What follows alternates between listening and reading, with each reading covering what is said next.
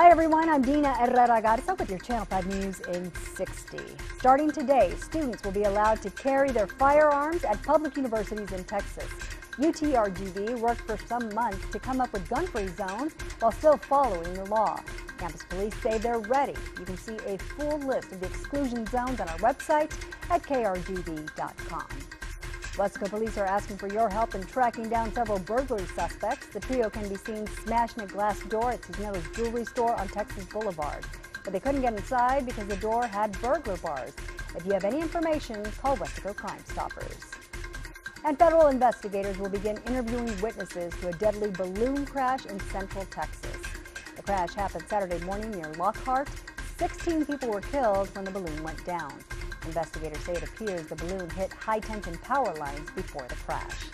Expect a hot day with highs reaching 100. Thanks for logging on. You're now up to date.